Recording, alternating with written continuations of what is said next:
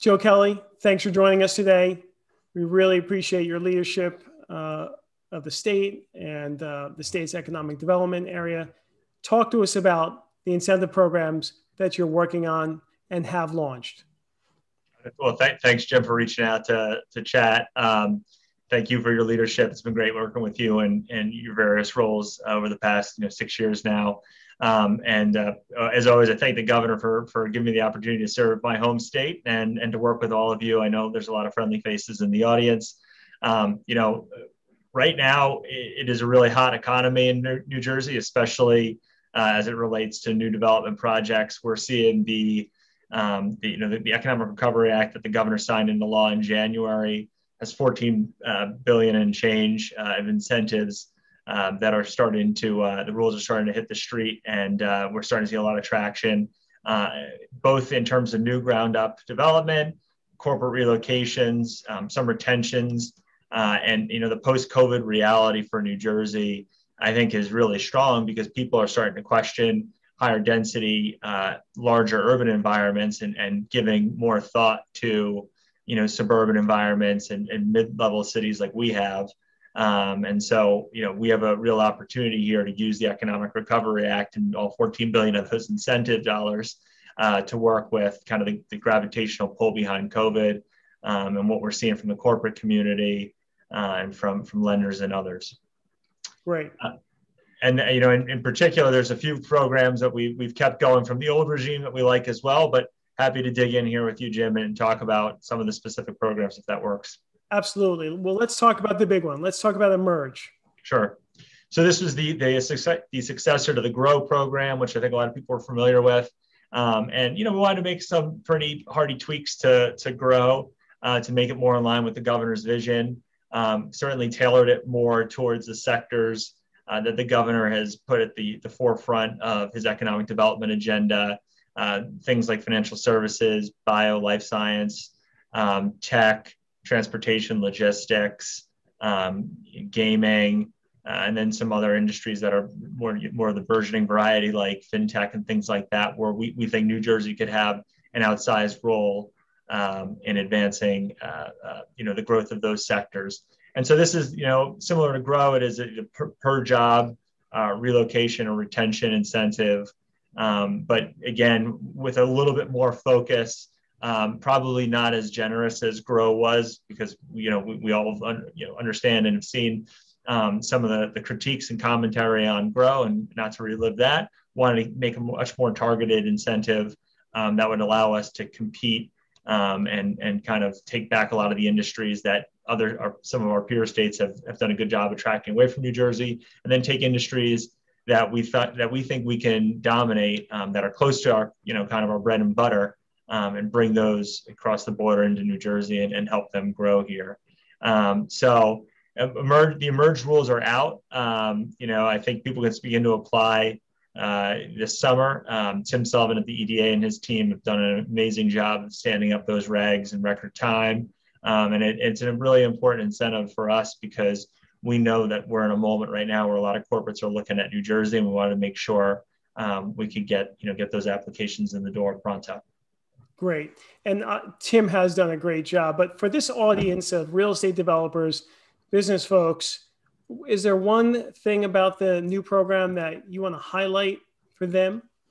Yeah, look, I think there's, and this is probably a good segue into some of the other programs, because the one good thing about all these incentives I'll talk about is you can kind of stack a lot of them together. Not all of them, but you can look creatively about how you'd use the brownfield incentive or the Aspire program, which is the successor to ERG, or how you use Emerge plus, some of the other programs as it relates to brownfield, et cetera, to kind of cobble together the most lucrative deal for either for the developer or for the corporation that you're trying to attract.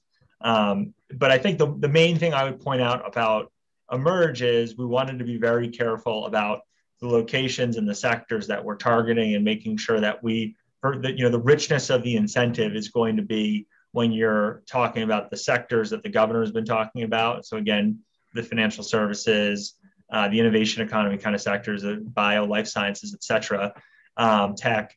And then when you put that in the right locale, so your Newarks or your New Brunswicks, to just pick on two cities or larger towns. It's not to say that we can't make it work in a Morris Plains. We absolutely could, but the richness of the incentive will be where when you can point a company toward an environment that is really ripe for rebound, and then also has the kind of clustering that we're seeing happening organically with its different sectors and companies. Great. And I know I've just read some recent data about the demand for lab space post-pandemic, and that we are really well positioned to take advantage of that trend. So that's obviously the silver lining to this terrible pandemic. So tell us about the Aspire program. Yep.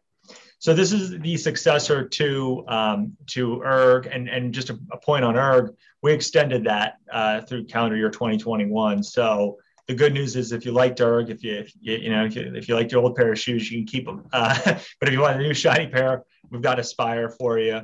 There's a lot of good stuff here. ERG was a pretty strong program to start, so it's not a ton of huge, massive tweaks to call out. I would just say a couple of things. One is we provided that transformational program in ERG, which is the 10 $250 million awards, capped at $250 million per award for your larger kind of million square foot, 1,000 unit type mixed use projects. So that would be something that I would call out as a change to the program from the ERG days, which is interesting and innovative.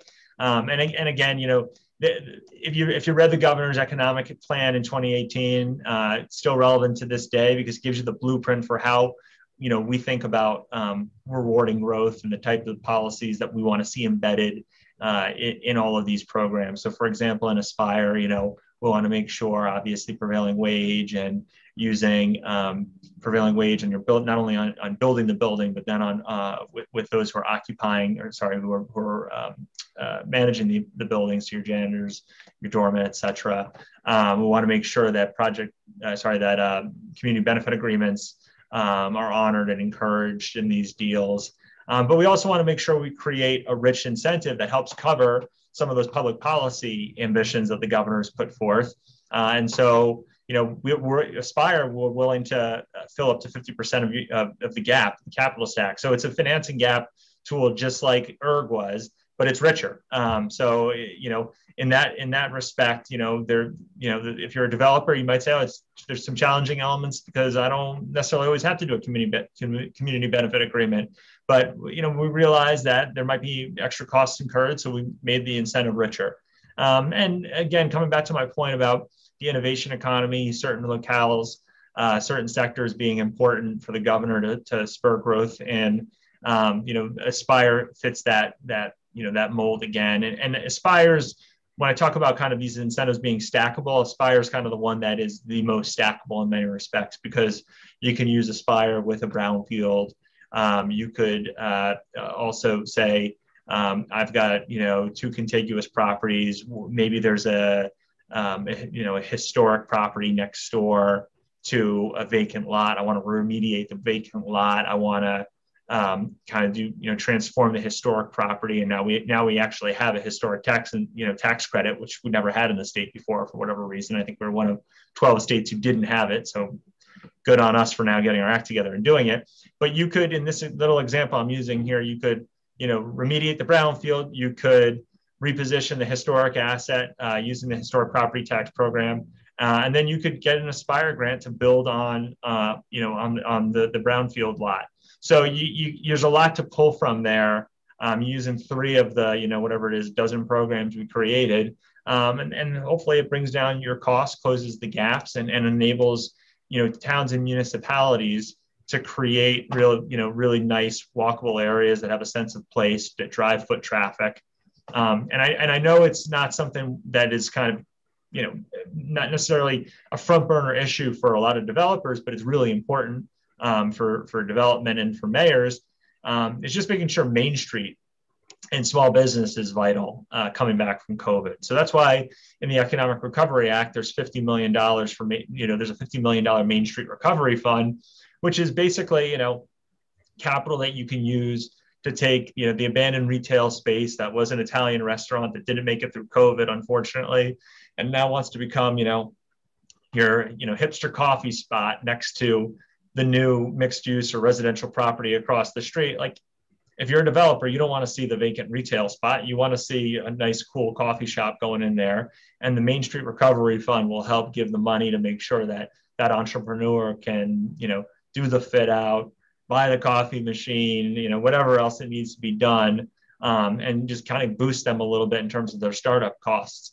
So, we're looking at this at both ends of the spectrum. We're not just throwing money at the big developments or big corporations. We're also thinking about how we curate the right kind of Main Street corridor and the right environment for development. And that's good for developers, right? Because it's only going to increase your property value. So kind of a soup to nuts approach on all these programs, how they fit together, and specifically how they fit how they help to close the financing gap. I'm glad you mentioned that, Joe, because quality of life, vibrant downtowns are really key to the economy, right? And what will attract people who can now live anywhere, right? And we've benefited as a state from this sort of exodus from the city, right? And people wanting more space. And I'm just so glad that we have a slew, dozens of programs that you guys have launched or overseen to really help make it as attractive as possible for people to move in and people to stay. And businesses to stay, because I think we all know we have maybe 2 or 3 year period here where we really have this influx. If we can keep folks and make them happy with quality of life, have a user-friendly type of government, and not just going through the website looks really easy to use. I'm really, really proud of what you guys have done. So is there anything else? You have a lot of programs, anything else you want to note for our audience? Yeah, I would call out some of the new programs that aren't real estate specific in the truest sense of the word, but that have adjacency to real estate development. So here's a couple. The WIN program, that's going to do a ton to transform South Jersey, Salem County, and Paulsboro and Atlantic City. That's a multi-billion-dollar industry that's getting stood up. It's going to create a lot of investment in South Jersey. I think that's good for anybody who's looking at developing land south of 195 or along the coast or along the Delaware River. So that's one thing I'd call out just as a kind of a big macro factor. Second thing I'd call out, and I'd give props to the governor and the speaker on this, the Food Desert Relief Program. This comes back to my point about having a holistic view on real estate development and what it means for the community. We have way too many food deserts in this state. For a state as rich as we are, as an economy as rich as it is, one of the, I think it's top 30 in the whole world if it's a standalone economy, New Jersey. It's embarrassing the amount of food deserts we have. So being able to come into your Atlantic cities and to your Camdens, et cetera, and stand up a grocery store, I mean, that's good for everybody. That's just gonna raise property values, and it's gonna create a better, to your point, standard of living. So that's a big one.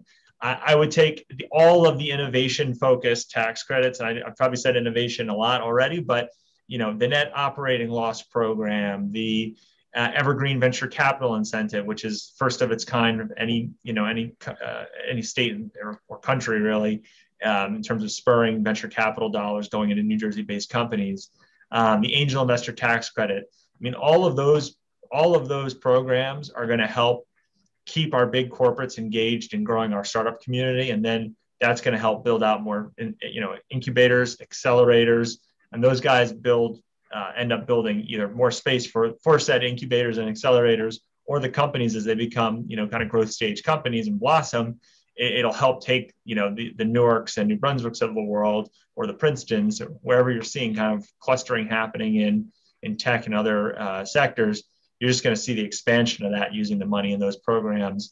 Last thing I'd say, and this is a huge one, probably could do my own 30-minute spiel just on this, but film. The film tax credit program, not only on production, but on real estate. And now we are going to try and incentivize the actual development of studio space. if you talk to a big asset manager, you talk to the Blackstones or BlackRocks of the world, Prudential, they'll tell you that the estimates are there's at minimum a 40 million square foot shortage in sound stages, in this hemisphere, just based off of the production estimates for the largest studios. So take your Netflixes and your Paramounts and your Sonys and your Disneys. There's a 40 million square foot shortfall pretty much in North America. That's crazy. And then when you compound that with the fact that states like Georgia and Texas and a lot of the Sunbelt states don't have political environments that fit that industry. New Jersey, with this tax incentive package and this governor's leadership, is really ready to dominate that entire sector. And so I think there's good economics because those jobs are good union jobs below the line. They're attractive jobs above the line for the talent.